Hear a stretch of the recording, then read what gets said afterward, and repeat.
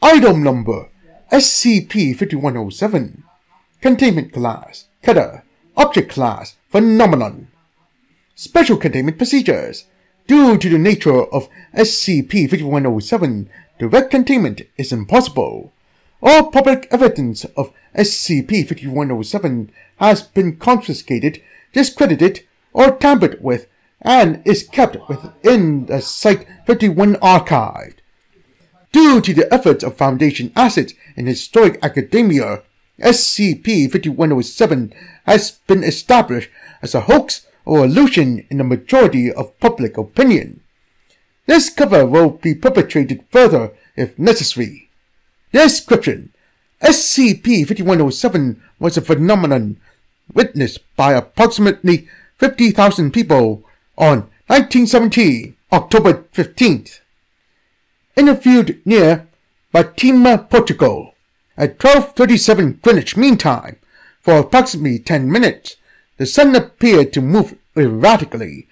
It was corroborated through photographic evidence and testimony of Foundation agents present. SCP-5107 included an auditory event that analysis revealed to be a conversation and Anglo-Saxon spoken in reverse by unknown entities, designated SCP-5107-A and SCP-5107-B. Discovery: between May and September of 1917, 3 children named Lucia Santos, Jacinto Marco, and Francisco Marco gained local renown for their public testimonies of the Virgin Mary speaking to them in the sky above Fatima, Portugal. 1 month prior to SCP-5107, the children stated that the phenomenon would be visible to all in attendance on the date. Approximately 50,000 civilians were in attendance on 1917, October 15th, including Foundation Junior Investigative Agent Thomas Wright and Peter Glatsby. The following audio log was transcribed and translated for ease of access. Begin log. Oh, Tom, is that thing on? Yeah, why oh, wow, that's great. Pipe down. The time is 12:37, and it appears the sun is moving in the sky above the field. I don't really know how to. Christ, you see that? I mean, the sun currently is weaving through the sky. It's doing some somersaulting in the sky. Yes, the crowd is able to see it too. I don't know how it... Latsby is interrupted by the auditory event. A female voice can be heard speaking Nan in reverse. Untranslatable. Can you come here? The light on the den is on the fritz again. Holy crap! What is... Shh! Untranslatable. You come down here right now. Don't you ignore me. Me? What is it, Mom? I'm really busy, you know. Don't you speak that tone to me. The light's on the fritz again. Can't you fix it? I just fixed it like 10 epochs ago. It's fine. That's what you said about the kitchen. Look how that turned out. Supernova, right in the middle of dinner. That was just one time, Mom. It's not gonna supernova.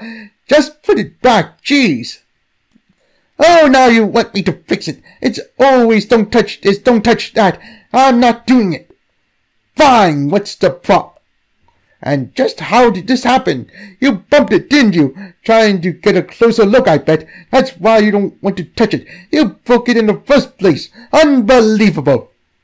Wow, okay, the sun just stopped moving. It's now back.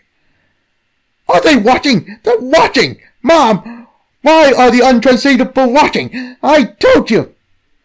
You don't tell me, young man, Mr. Big Shot. I raised you better than this. Wait until your father... SCP-5107-A's voice begins to fade. Unbelievable! The crowd can be heard speaking and cheering after 30 seconds of silence. All right, play it back. End log. The agents present during SCP-5107 underwent extensive medical and psychological analysis, and a large quantity of compound N78E3 was discovered in the systems. Compound N78E3 was regularly used in the creation of Class Y nestics, and is theorized to be the cause of the localized perception of SCP-5107. The source of the compound N78E3 present was not identified, and no further SCP-5107 activity has occurred.